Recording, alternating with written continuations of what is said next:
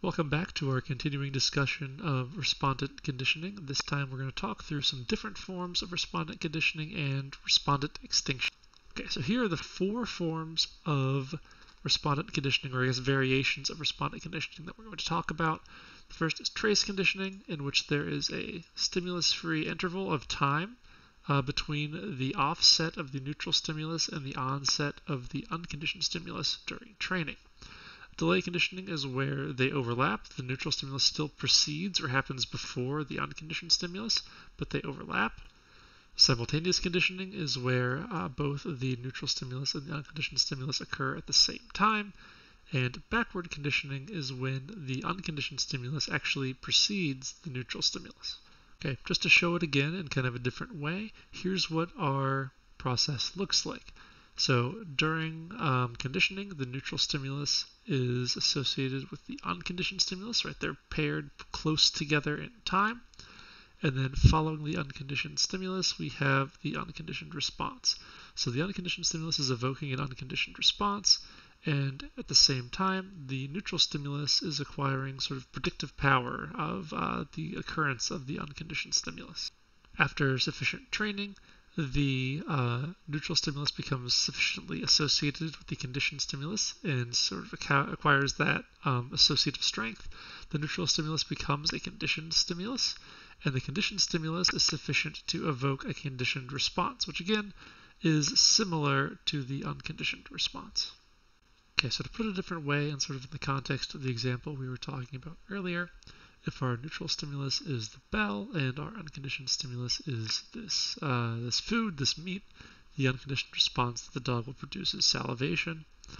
You can imagine in a situation in which maybe you ring a bell before you give your dog food every night. Eventually the dog is going to come to associate the bell as a predictor of the occurrence of food and start to salivate in response to that bell. So our neutral stimulus and our unconditioned stimulus are becoming associated because they're being presented together in time. Meanwhile, our unconditioned stimulus is going to elicit an unconditioned response, salivation, right? Again, this is a biologically relevant stimulus. It's meat. Dogs don't have to learn anything about that. It's already sort of baked in. So they have this unconditioned response, or unconditioned reflex, if you want to call it that, to salivate in response to meat. But what happens with enough pairings is that the neutral stimulus of bell becomes a conditioned stimulus, meaning that it now is able to evoke the conditioned response of salivation. Right? The dog has learned that when the bell rings, food is coming, so it has this response to that bell of salivation. Okay, let's talk about these different varieties of conditioning. First is delay conditioning, in which the neutral stimulus and the unconditioned stimulus overlap. The US is presented before the neutral stimulus. Oftentimes in delay conditioning, the neutral stimulus and the unconditioned stimulus will overlap and co-terminate, but that's not necessary. The unconditioned stimulus's presence could continue on after the cessation of the neutral stimulus. For some reasons we'll talk about later on, this produces the fastest and strongest conditioning. Just because the temporal relationship is so tight, it makes it a very good predictor, because the neutral stimulus and the unconditioned stimulus happen very, very close together in time. Next up is trace conditioning. This is very similar to delay conditioning, except there's a stimulus-free gap between the neutral stimulus and the unconditioned stimulus. So the neutral stimulus occurs, and there's a period of time where there is nothing, and then the unconditioned stimulus happens afterwards. This produces slower or weaker learning than delay conditioning, just because this space weakens the association, but it's still quite possible to learn. I mean, you can imagine a lot of stuff in day-to-day life happens in the form of trace conditioning, right? Perhaps you might hear a rattlesnake, and then, there might be 10 seconds of silence before it bites you, or a toaster might buzz, and then there might be a 10-second delay before it sparks and gives you a shock. It's not always the case that the neutral stimulus and the unconditioned stimulus are very close together in time. But the general rule is the closer they are in time, the easier it is to learn the relationship. Next up is simultaneous conditioning, in which the neutral stimulus and unconditioned stimulus occur at the same time. It might surprise you to learn that this results in actually very weak conditioning. This is mostly because there's not a chance for the neutral stimulus to have a lot of predictive value. The real value in classical or respondent conditioning is learning that the conditioned stimulus is a predictor of the unconditioned stimulus. And something is not a very useful predictor if it just happens at the exact same time. So simultaneous conditioning results in fairly weak conditioning. Somewhat similarly, we have backward conditioning, in which the unconditioned stimulus arrives before the neutral stimulus. So the unconditioned stimulus arrives and evokes, or its unconditioned response, elicits its unconditioned response rather, and then following that, the neutral stimulus arrives. These do become associated, but it results in very weak conditioning. Again, because it's not a very good predictor. Okay, next up, let's talk about higher order conditioning, which I think is actually a really cool phenomenon. Higher order conditioning occurs when a neutral stimulus is paired with an already established conditioned stimulus. Then the neutral stimulus can become a conditioned stimulus in itself.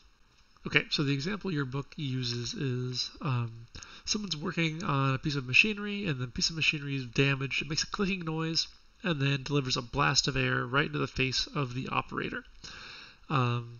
This, becomes associated, right? The previously neutral stimulus of a click has come to be a predictor of the occurrence of the blast of air.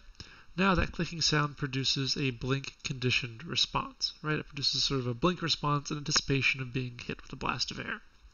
Now let's say in phase 2 of the training we have here, using the same piece of equipment, a little light blinks on immediately before a click happens, the click that predicts the blast of air.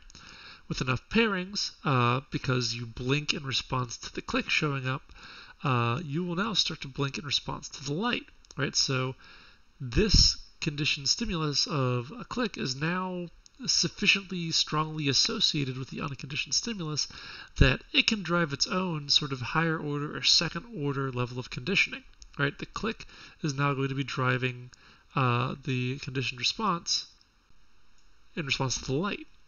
Okay, that might be kind of confusing just to talk about it with words, so let's look at it in a slightly different way.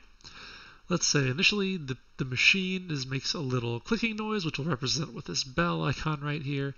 So the machine makes a little clicking noise, and then after that happens, a puff of air is discharged into the face, and a blink response is made in response to that. So we have an association here that CS1, our bell, is a predictor of the occurrence of that air puff.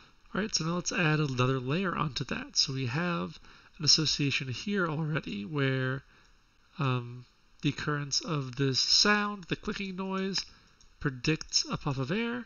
And now if we add another layer onto this where a blinking light predicts the occurrence of the clicking noise, now when this light comes on, we're going to have a blink conditioned response.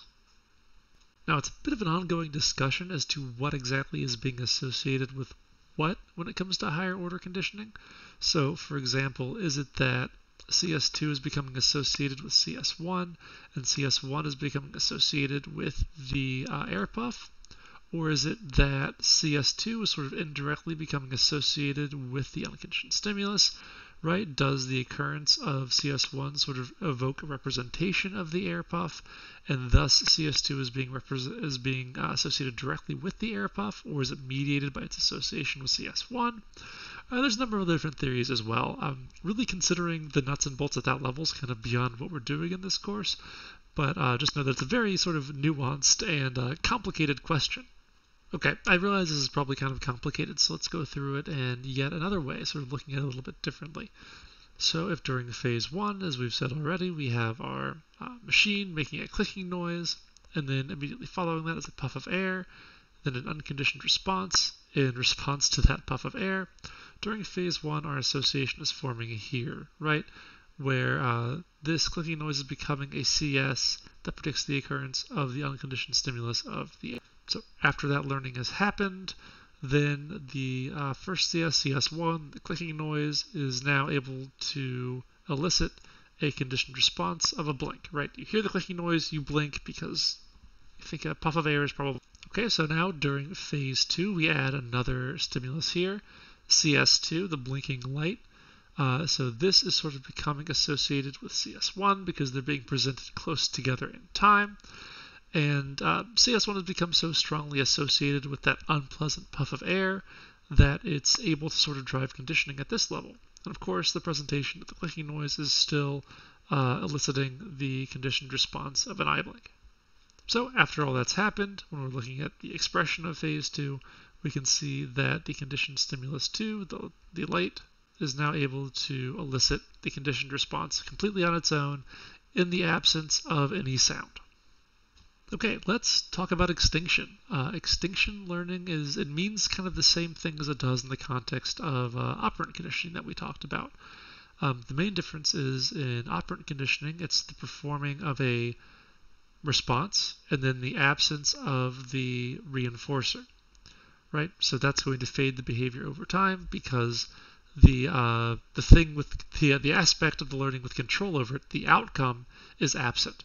It's a little bit different with classical conditioning, but it's kind of the same idea.